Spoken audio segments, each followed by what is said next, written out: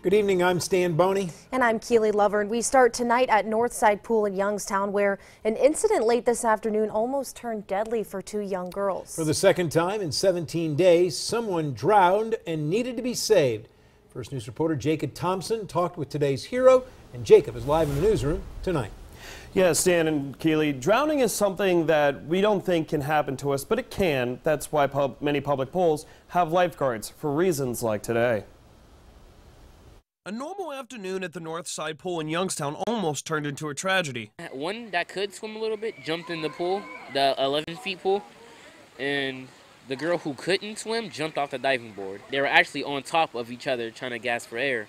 So I quickly jumped in the pool. That's when Jones saved the two girls. He tells me another woman came to help get them out. The pool manager told me that the girls are in good condition because of Jones. Tony Jones acted quickly and appropriately to make sure that both of those young ladies got out of the water as quickly as possible. Tarpley considers Jones a hero, but Jones tells me it's just part of the job. I'm a lifeguard. This is normally what lifeguards do, so just a regular, I guess. I guess that's what it is, just a regular. So this is all just in the job? Yeah, comes with it.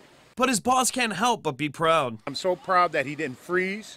I'm so proud that he was able to effect the rescue in the manner that he did. Yes, I'm very proud of him.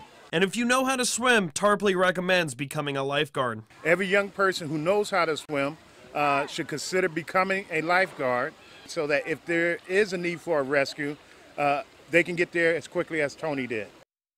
Now, I didn't get a chance to speak to either of the little two girls, but Tarpley tells me that they didn't need any medical attention and they were back to playing not long after. But for now, live in the newsroom, Jacob Thompson, WKBN 27 News.